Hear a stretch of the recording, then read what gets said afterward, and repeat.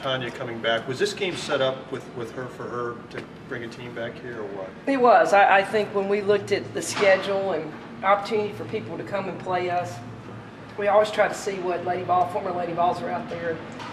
And Tanya expressed the interest to come.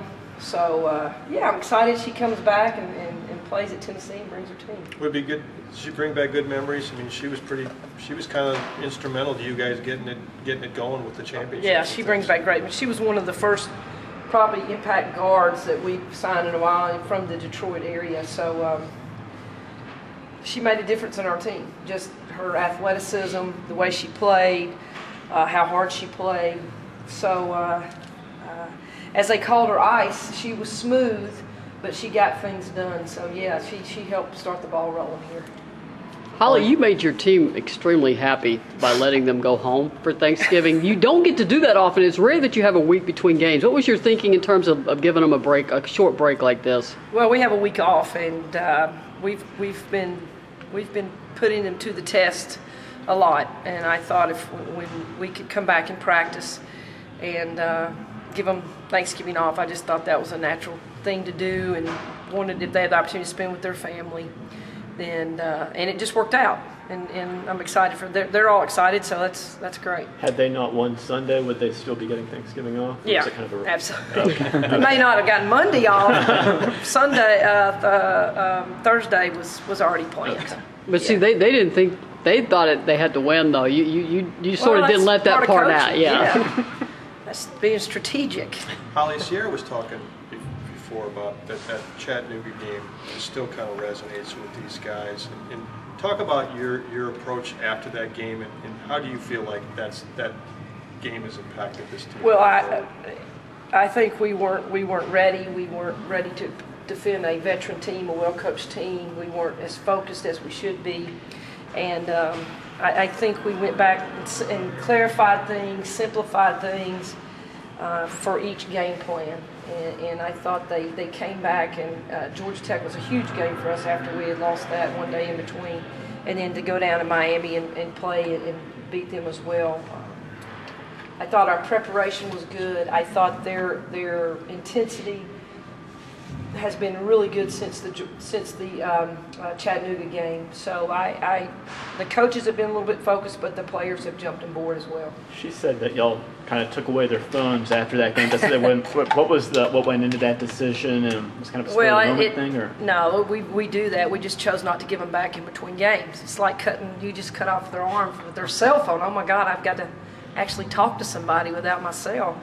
But we just thought it was a way to get them focused and get ready to play Georgia Tech after the way we played on Friday night. So we always take up their phones. We just chose not to give it back to them. What does it say about your team's mindset, being so young to start 0-1 and end up 3-1? Well, I'll tell you that they're competitive. They are young. They're going to make mistakes. But as long as we keep playing hard and playing with the mindset that we have right now, I'm pleased with it.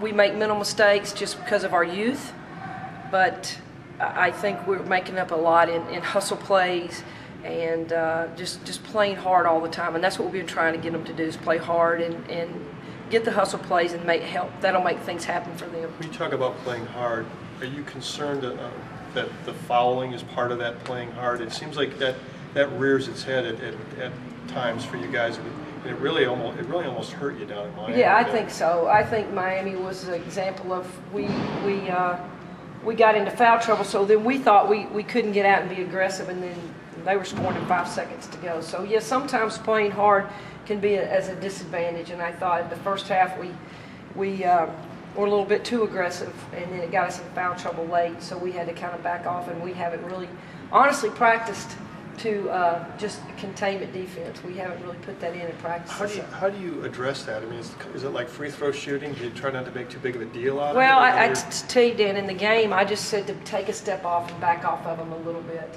just because we had just be more contained than getting up and being aggressive. And we won the game and we hit some big buckets, but I think we go in and we work on it and we're going to work on probably more situations, because we haven't worked on a lot of situations, us being up.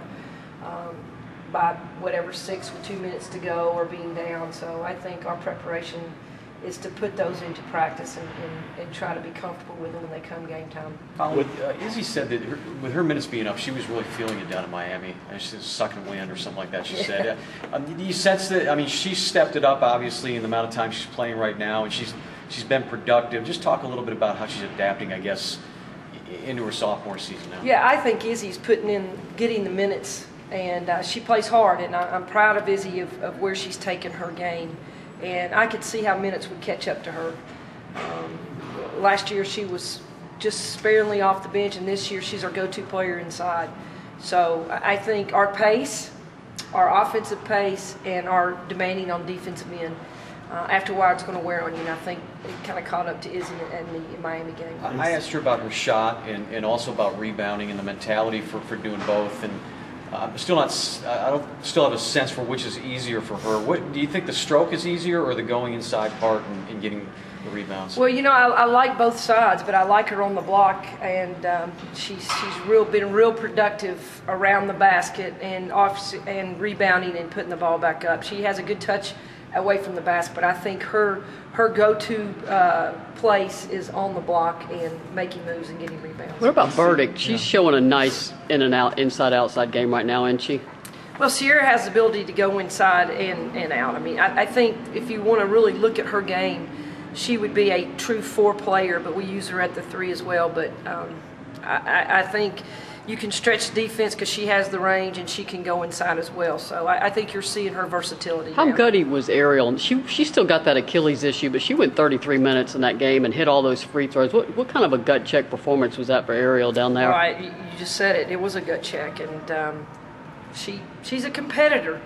And when the game's on the line, you forget about your injuries and your ailments, and you're concentrating, if you're focusing on getting the game done and getting a win. So I think that's what you saw Ariel do. I just think we have a competitive group right now, and they're trying to do whatever it takes to win. I know, Sierra, you talked in the preseason a lot about her and how much she'd improved herself, their work ethic. And what's the biggest difference you see in her now versus a year ago? I think Sierra doesn't get so down on herself. I think she used to miss a shot and her whole game would go in the tank, and I think now Sierra has learned to kind of refocus and understand we got to get the next play. So if she misses an offensive shot, she's got to go down and refocus and play on the defensive end. And her shot's going to, she's put too much time in the game and in shooting. Her shot's going to come back. She's trying to learn to not let that keep her away from focusing on the next play. And with such a young team, I mean, 3 of your first 4 games on the road, winning 2 of them over ranked teams. How much has it helped this team kind of grow up in a hurry? It's been huge. I think the UTC game had us growing up in a hurry. I think playing there and then looking down the road of where we had to go in the next 3 games was huge. And I think practice, they've grown up. They've understood the importance of practice, and they've been a lot more focused. So I think we went back to work, and that Friday night game at Chattanooga got us focused, and then we saw what we could do at Georgia Tech. And then last week we had a great week of practice, and then we played Rice. So very pleased with our preparation. And that's what it's all about. We got to keep preparing, keep putting in the time, keep understanding what is important. And then the games, when they come to the games, it's got to be natural. It's got to be they're reacting and not thinking. And I think first couple of possessions, especially at UTC, we were thinking and not reacting and playing the game of basketball. You got a pretty formal schedule coming up in December. How critical are these next few games before you hit that December stretch? They're huge because you've got teams coming in, and then you play Texas, and then you play Baylor, who I think is number 2, and then you come home and play Stanford, number 1 now. So it's a pretty easy stretch right there, Jim. I just, it is what it is, and so we've got to really focus on Alcorn State, and then Middle Tennessee is good. So we just got to keep plugging along and understanding. We have North Carolina. We've got these teams at home, and you've got to protect your home court. So right. we got to make sure that we protect our home court and win all our games at home. And if we can do that, and then get a couple on the road, I think we'll be in business. Right.